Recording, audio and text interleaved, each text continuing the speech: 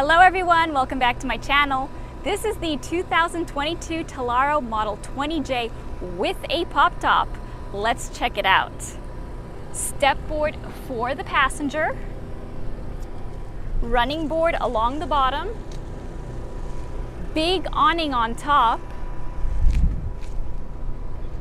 opening window back here, two 110 outlets, connection for an exterior grille.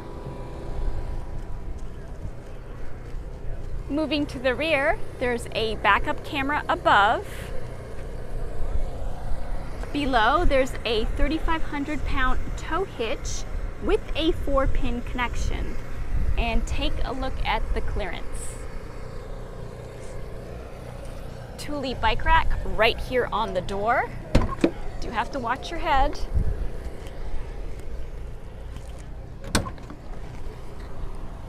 Each door has this bungee netting for storage, and this is the garage area. On the driver's side, there is a spray port.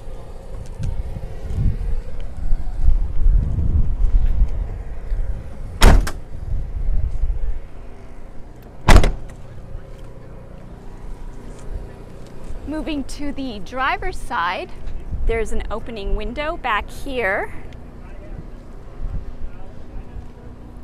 The Truma exhaust, cassette toilet. Below is the sewer hose storage and connection. LED light above. Lockable gravity water fill. City fill. Cable TV. 30 amp plug-in. LP fill with the on-off switch, opening window, gas input, and a side step for the driver. Let's check out the front.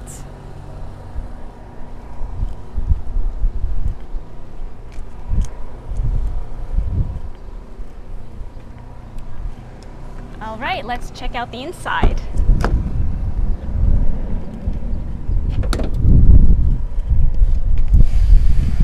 There's a sliding accordion style screen door right here. Let's step on inside. Grab handle on the side. And this is what it looks like inside.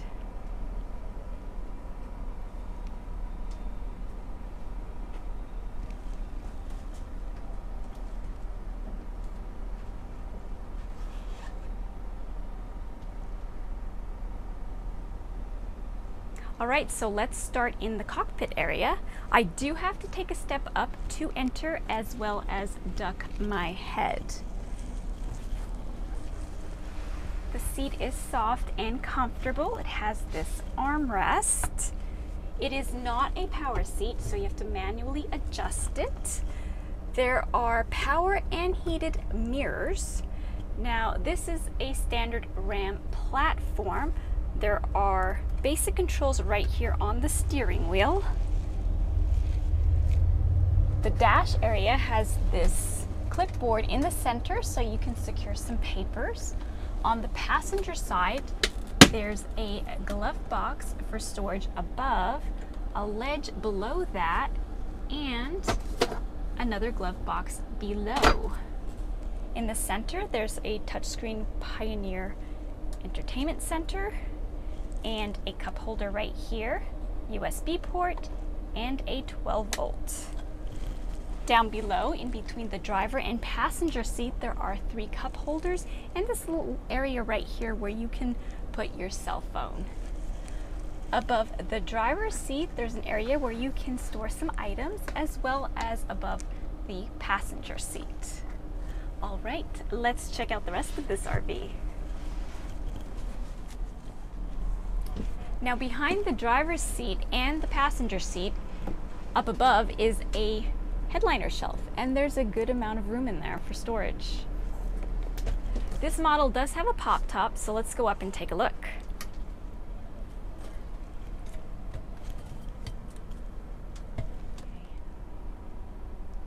Now up here in the pop top, right upon the entry, there are 4 USB ports. There's even a light on each side, an LED light with an additional USB port on each. There are 2 opening windows on the sides, as well as one in the front.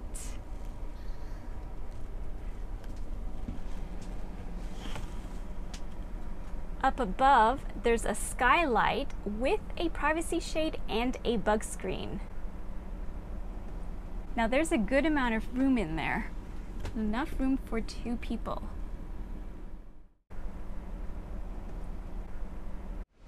Now behind the driver's seat, there's bench seating for 2 with 2 lap seat belts. There's this lagoon style table that does swivel around.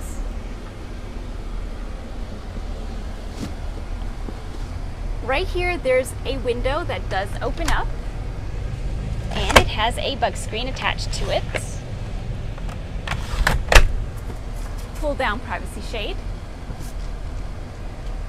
and a couple of lights that you can push on and off right above. Above this bench seating are a couple of cabinets, and they both open up into one big unit.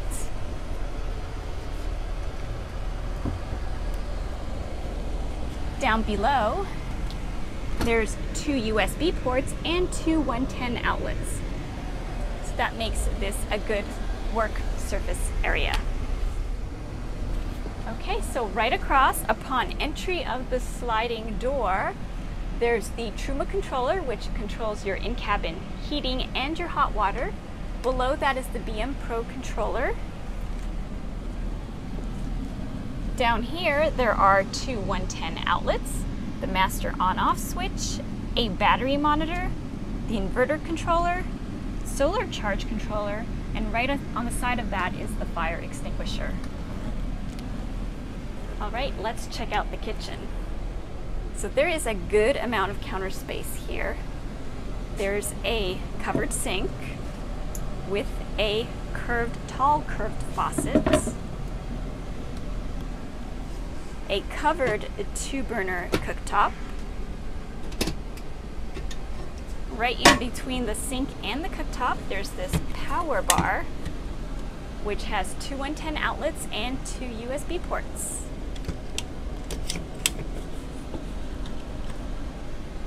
Nice window right here in front of the cooktop. It does not open up, but there is a pull-down shade for privacy.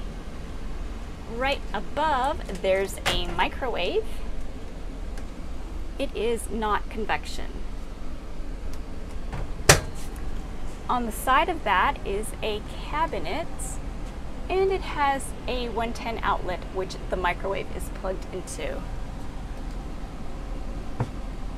Moving below, so below the sink, there are 3 drawers, and they are a good size.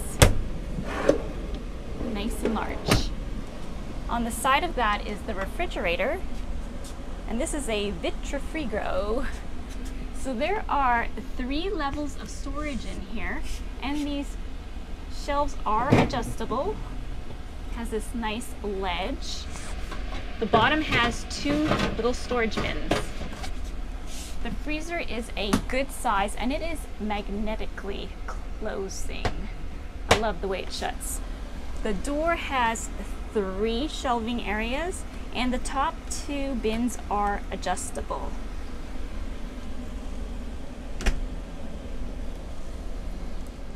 Now right across from the kitchen, there's some storage. So there's this tall cabinet, which appears to be a wardrobe. It does have a hanging rod. You can use this as a pantry, however, there are no shelves in there. Below is another storage area. It's a big space, no shelves. And below that, there are 2 110 outlets. Now let's check out the bathroom.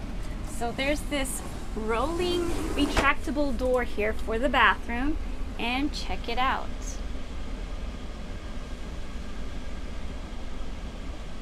So I'm going to step inside and check out how much room is in here. Now it's a little on the small side, but I do have a good amount of arm room, and there's no shower curtain, which is a bonus.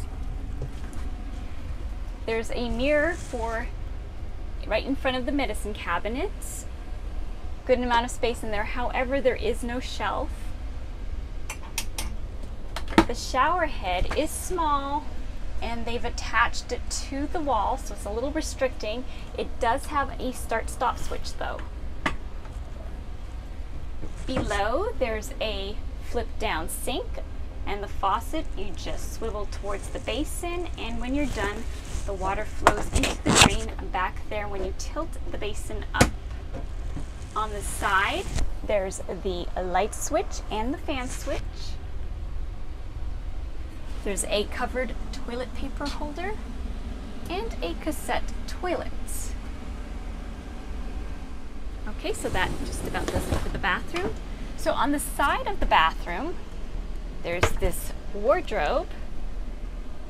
It's a pretty big size. There's a hanging rod in there, and it has a couple of adjustable shelves. Right on the side of that wardrobe is a TV that does swivel out.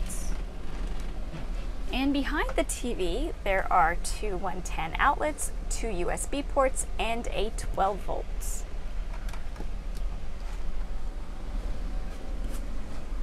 So this is the rear seating, and there are two seat belts that are over the shoulder belts for two more passengers. There's also this additional side seating. The one on the driver's side is pretty much unusable because the wardrobe is right on top of it. And the passenger side seating is usable, and it is quite comfy, but there is no seat belts. On the driver's side here, there is an opening window with a screen, pull down privacy shade. Above, there's a speaker, a light that you can push on and off, and another light that you can adjust and also push on and off. The passenger side also has a window, and it also opens up and has that screen. Pull down privacy shade, and above, same setup, there's a speaker, a light that you can push on and off, and a light in the back that is adjustable, and you can push it on and off. Now right here on the side of the side seating on the driver's side, there are two 110 outlets. On the passenger side, there's this little storage area. Right in the center, there is the stand for where the pedestal table goes. Now I'm going to show you how this rear seating area transforms into a bed. So I'm going to start by pulling up on the rear sofa and laying it flat. Next, I'm going to take the tabletop for the pedestal table and put it down on the ledge on each of the side seats. Then I'm just going to grab the backrests and place them on top of that.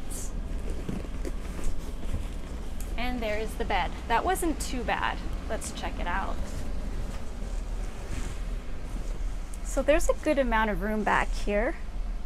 Not too bad. I think it's pretty comfortable. All right, so I'm going to take it apart.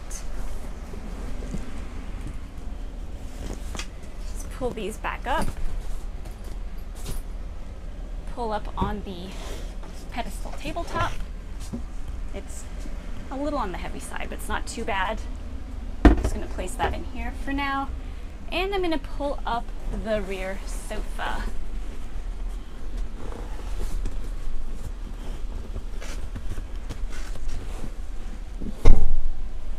Okay, a little bit difficult getting that back seat up, but not too bad. So let's check out the upper cabinets back here. On the driver's side, there is a couple of cabinet doors and opens up into one unit.